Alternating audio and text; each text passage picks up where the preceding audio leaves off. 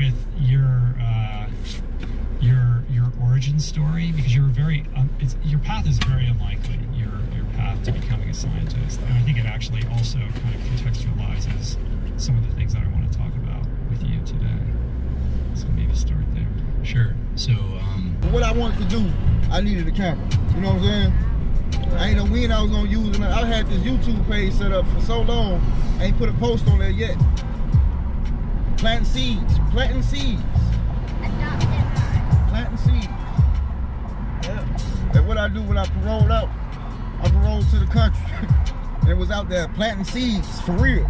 Literally. Out there by myself with a hoe and a rake. No machine tiller. You know what I'm saying? I turned the ground up myself. Put them vegetables in the ground. No help. Who can tell this story? Can't nobody else tell this motherfucking story. Represent themselves in the courtroom on a murder charge. First degree. Get convicted. Still got positive vision. Man, oh no, watch when I go back, Joe.